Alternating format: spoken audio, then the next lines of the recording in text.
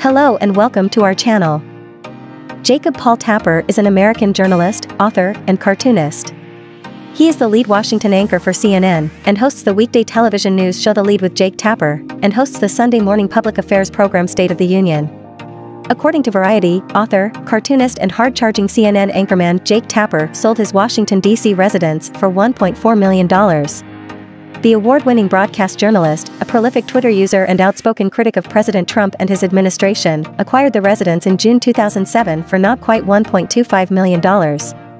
Nestled into a densely wooded cul-de-sac, about 5 miles due north of the White House in the Forest Hills neighborhood, the clapboard-sided residence has 3 and up to 5 bedrooms, and 3.5 bathrooms in just under 3,000 square feet. For exclusive view of CNN's anchor Jake Tapper $1.4 million Washington, D.C. home, sit back, relax and enjoy the rest of the magnificent house tour. Remember to comment, subscribe and give us a like.